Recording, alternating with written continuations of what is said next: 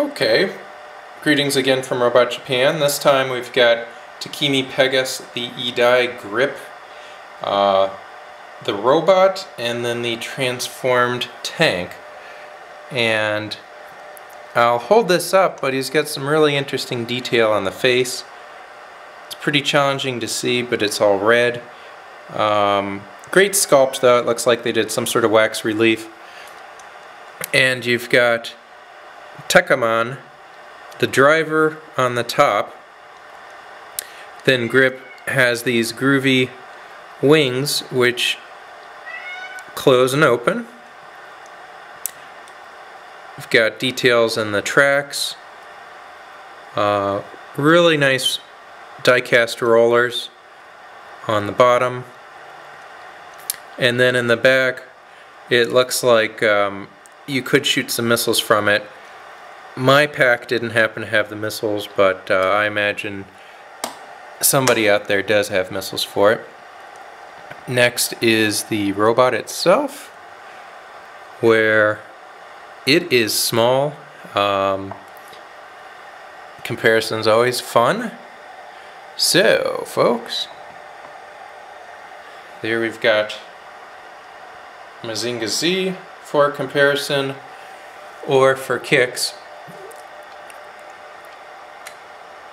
In the background, hopefully doesn't tip this whole thing over,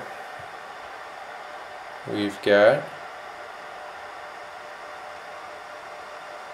the Takimi Pegas. So this is a mighty mite of a toy. Small, really beautifully done, like jewelry.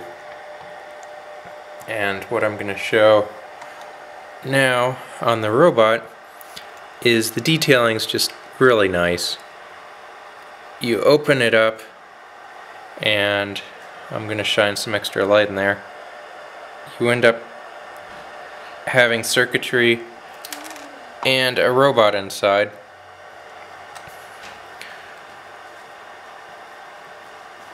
And it ends up being the driver, and then the toy itself, posable, die-cast shoulders, die-cast body. And on the back, this ends up being spring-loaded, and you can see this spiral hatch in the back, so that when it transforms in the anime, it turns into the tank.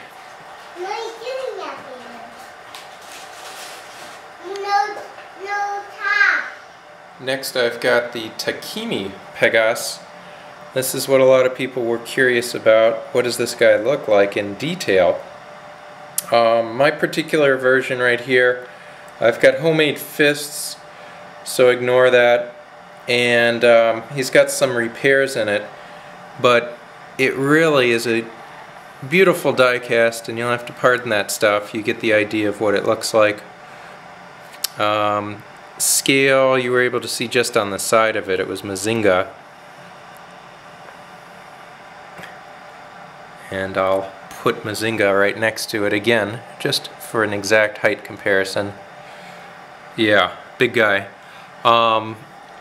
With the legs closed, and the latches notoriously don't like to go together, you've got a groovy spring-loaded setup where these will end up popping loose. There we go. And he's so big and chunky and unrefined, sometimes that just doesn't work that well. But you get the picture. And then right here, the latch had broken off, but you've got Tekamon inside.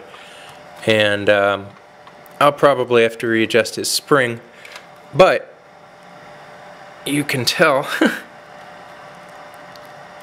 that it's a really great concept to have him pop out when he's on his belly to form the tank. And then at the head, I will zoom in. I've done a homemade disc to give you an idea what the heck this thing does. It's like a Nerf, well, it's like a Nerf shooter, a disc shooter right there. And it fits multiple discs inside. And then on the chest, you get this latch, boink, which reveals 2 missiles. And then this really crazy gizmo, which ends up being an airplane launcher. You load up the airplane on it, and then, because that's clay, I'm not going to fire it, but you press the whole thing down, and on a good day, it'll release and launch. So I'm taking care, because we've got quite a few years on this guy. And then finally the legs, which I was saying, normally will close, and then normally the button will open, but about 80 to 90% of the ones I've talked to people about or learned about, the legs just don't want to close up. But there is a vinyl that went inside of it. It's the main driver. So I'm just going to do a few close-ups.